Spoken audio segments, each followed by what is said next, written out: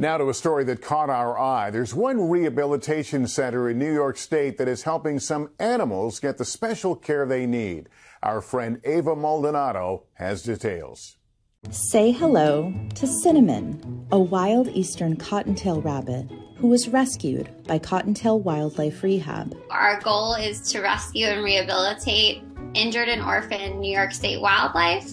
So we take care of animals anywhere from squirrels, cottontails, to foxes and some birds.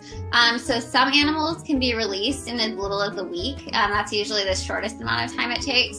And other animals might take months to release back into the wild. So it all just depends on what their specific needs are.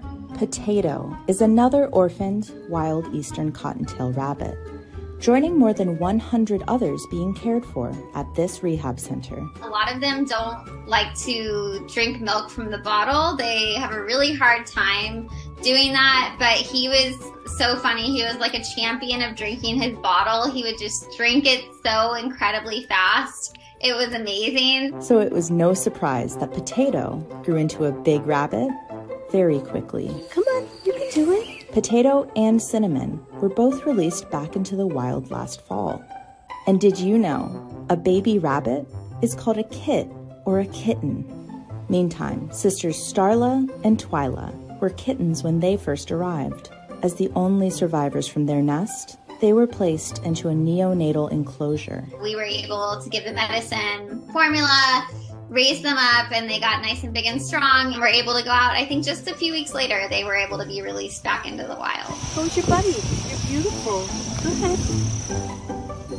Rosie was a bit older when she came in. Rosie was hit by a car. So she came into us, she was actually completely paralyzed.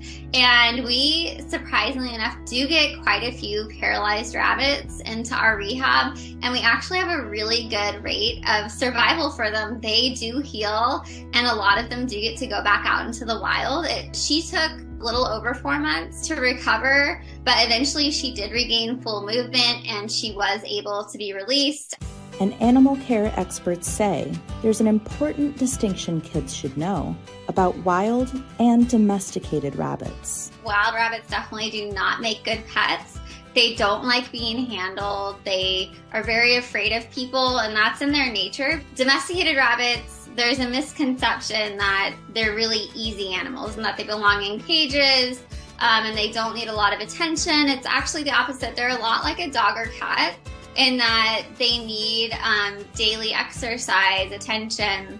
They really don't do well in cages. They need a lot of space. They need fresh food every day, and they need a lot of love and care. They are so smart and so intelligent. We have rabbits here that are domestic that can solve puzzles. If you happen to spot a rabbit who might need some extra help, there are some do's and don'ts. Kids are great stewards of nature.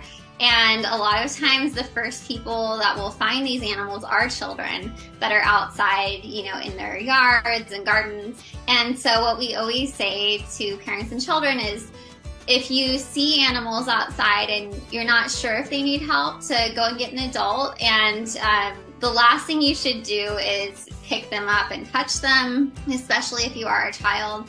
You want to be safe because some wildlife can bite, or you can inadvertently injure them by handling them. Some important advice coming from a caring place, helping animals in need. So on the days that we take them out and we release them, it's such an amazing thing to take part in, because you see it in their eyes and in the way they hold their bodies that they're so excited to see the sky again. They're so excited to be outside again. And they almost immediately look up and they jump out and take off. It feels like you've done something really great when you've been able to help an animal and you can see it through to completion.